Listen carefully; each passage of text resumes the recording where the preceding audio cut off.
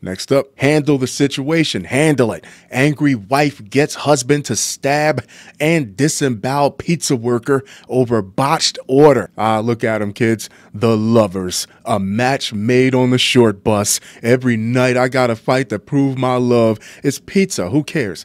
It's Virginia pizza.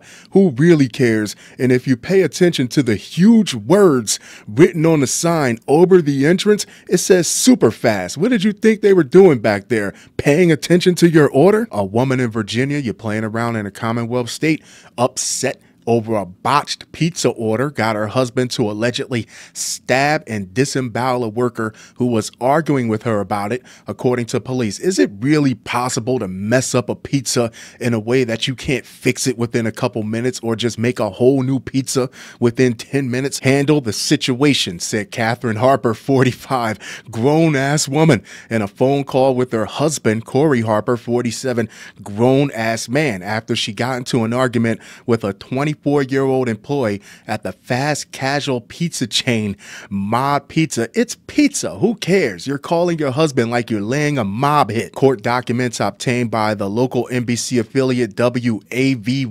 Wavy described the midday attack in graphic detail, with it allegedly being over a botched order from the Seattle-based pizza joint. There's so much wrong here. I'm like a kid in a candy store. First off, handle the situation doesn't necessarily mean come in and gut someone like a fish. Second of all, they're both idiots. Two dead batteries can't start a car. The husband more so, because coming in, he had a chance to relieve his wife in a position where she was clearly agitated and handling it poorly, had a chance to de-escalate the tension between the employee on the other side of the counter, and probably walk away with a corrected order with enough time for them to finish their day and put this far behind them. But oh no, he had to come in and make things 100 times worse than they really were. Case records show Corey Harper is facing felony charges of malicious wounding and brandishing a firearm. You bought a gun and a knife big enough to gut someone over pizza,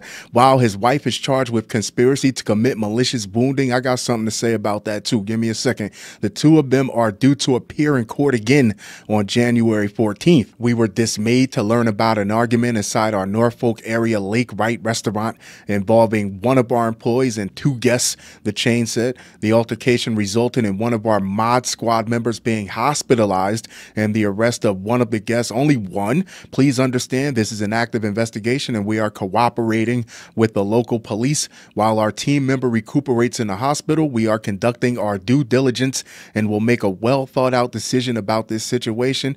Mod Pizza has zero tolerance for behavior that escalates conflict, whether initiated by a guest or a team member. Mod officials say they're fully cooperating with the Norfolk Police Department in its investigation, and their top priority is creating a fun and inspiring place to work and a great place to eat and wake up the bloodshed. But none of that says anything about making better pizza. If you have a spouse or a partner and you know 110% it's a fact that they do not play about you, all it takes is a phone call or a text message and they will come in and clear something out, they will physically harm someone for you, then this is a terrible situation to put them in over an altercation stemming from pizza. There you have it, kids. Corey and Catherine Harper. Tell me what you think.